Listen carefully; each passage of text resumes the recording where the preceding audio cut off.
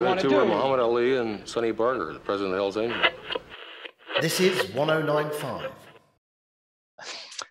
Before that, The Office, you know, you're in The Office, both seasons. I remember chatting to you about that as well. How did that come about? You know, how did you end up getting in that? I remember you were saying the budgets were like, you know, next to nothing for that first series. It was a gamble. No one really knew where it was going to go. How did you land that gig? What were you expecting? And how different was it to what you were expecting once the first series came out? So the thing about The Office is, as an actor, when you do an audition, a lot of the time you get quite annoyed. And the reason you get quite annoyed is because it can just turn into a line learning exercise. You don't always get a lot of notice. And you have to go in and you have to sort of, you know, if you've done the work, you remember the script and you learn your lines and you do it in front of the casting director and you hope that you'll achieve the getting the part. But for a lot of actors, you know, you don't really know. You get sent a scene, so you don't really know the character. You don't really know anyone in the room. So it's very kind of nerve-wracking. It's very impersonal. And, you know, probably, to be honest, they could do it a lot better. And with The Office, what was brilliant about the audition, and this is why it's one of my favorite jobs, obviously for obvious reasons, but one of the reasons it's my favorite audition of all time is because there was no script.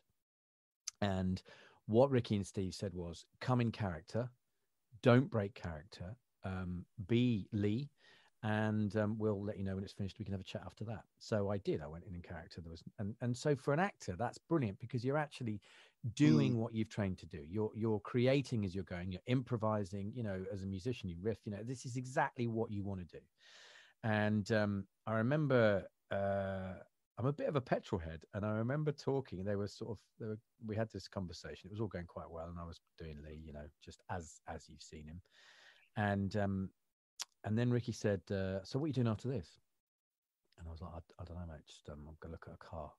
I'm buying a new car." And I was like, "All right." So I reeled off this. I think it was like I'm looking at the Vauxhall Cavalier SRI. You know, it's got nice stock twin cams and you know, K and air cooler. It was quite cool. And he started laughing, and I just remember turning around, and I was in it. I was in the moment. It was brilliant, and just went, "Were you laughing at me? What? Because you're just a rich bloke who's just sitting behind a desk." And we ended up having this. You know, I sort of was quite threatening towards him, and basically we had this kind of row, or not a row. I was just quite aggressive towards him, and said he was, you know, taking a piss and, you know, watch your mouth and all this sort of stuff.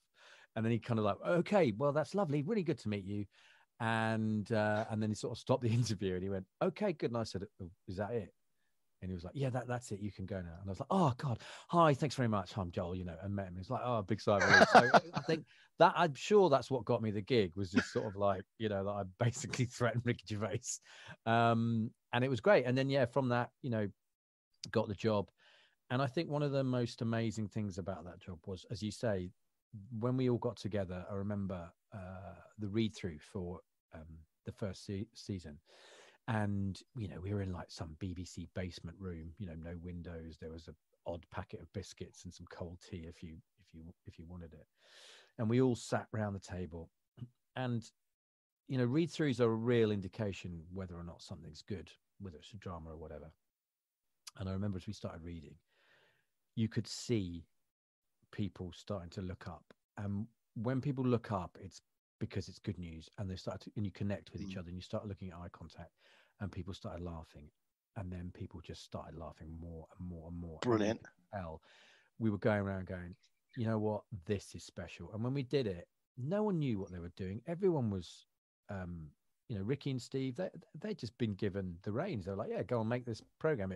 I don't know, you know, it was a bit like, I don't know whether it'd be any good. It was done in a disused office. So there was one lighting setup. There was one, you know, it was all the cameras on the shoulder. So it was quite organic. It was quite, you know, good. And they were really, really, really good at letting us improvise. I mean, I remember, you know, I didn't have that many lines, but I remember one scene where I had some lines, and I think it's a scene when I come in and I push Martin Freeman up against the cupboard in the office.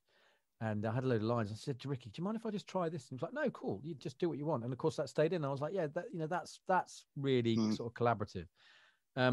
So that was great. And the reason I said about the BBC sort of room and the cold tea is because I always remember doing the read through for season 2. And it literally was like, hello, welcome to the BBC boardroom. You'll have waitress staff, you'll have waiters, waitresses, you know, there's sandwiches and whatever you need, just ring this bell kind of thing. So I think from that point, we knew that the series had been a bit of a hit. But yeah, it was really, really good. Yeah, right.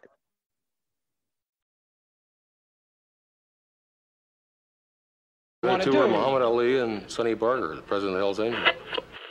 This is 1095.